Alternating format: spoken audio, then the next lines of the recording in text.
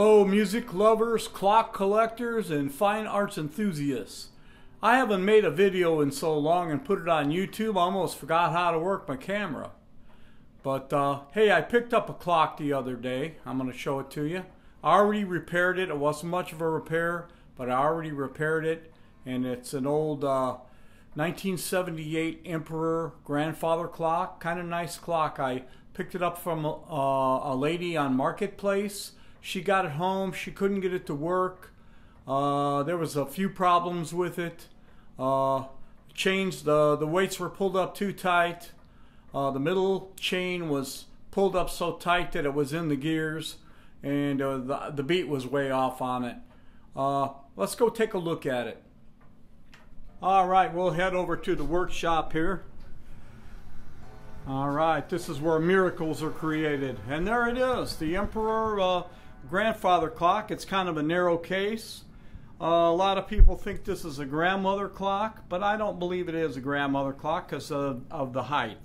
It's I think it's 72 inches. So let's have a closer look at it. You can see it's running.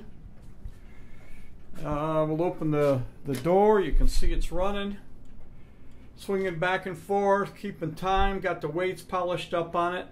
The things I had to do with it when I got it home was, well, number one, let's get the pendulum had a great big dent in it, right here. And I pulled that dent out, and I could tell you how, if you ever have to, there is still a little dent in it, but this thing was caved in, and what I did was I took some hot glue and the hot glue stick, and I dabbed a little hot glue in the center of that thing and stuck the stick in it, let it dry.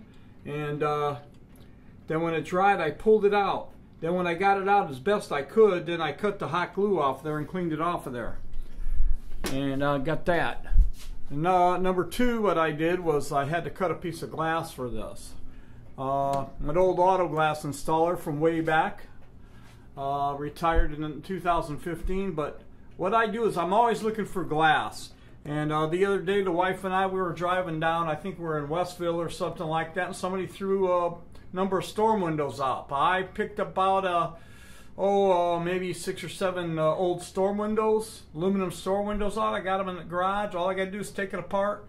And this is where this glass came from, right here. Little fancy cutting on that. I got it in with hot glue. Sometimes you use silicone rubber, but you know, a little bit of hot glue is sure a lot better than the molding that comes with it, or the stops that come with it to hold the glass in. Yeah, there was a couple things wrong with it. The weights were pulled up so high I couldn't even get the weights off. The third weight was in the bottom, but the chain was pulled up and it was wedged into the gears there. And didn't have a back on it. I found an old piece of wood. Hope you can see this. Made this back. These clips here are from an old picture frame right here. And we'll take this back off and let you look inside. Got my fancy schmancy light. Maybe you can see the movement. It's from 1978. It's a Hermel, if I'm saying that right. Movement, good movement.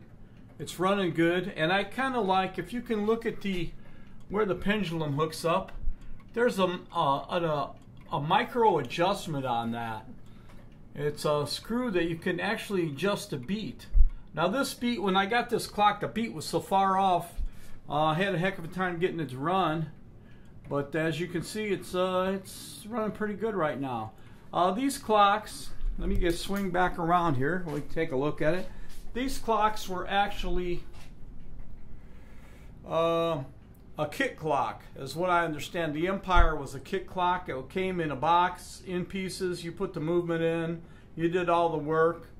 And actually, it's pretty quality, high quality clock. The wood is some type of oak. And yeah, there's nothing wrong with the woodwork on this clock. It's really a nice clock. I'm going to find a good home for it.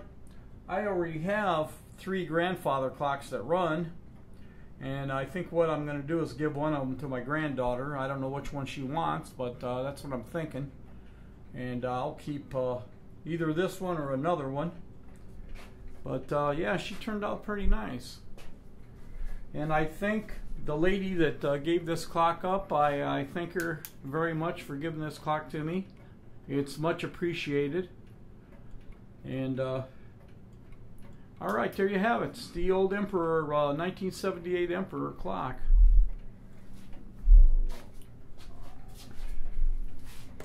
Good looking dial on this one. Hey, thanks for watching.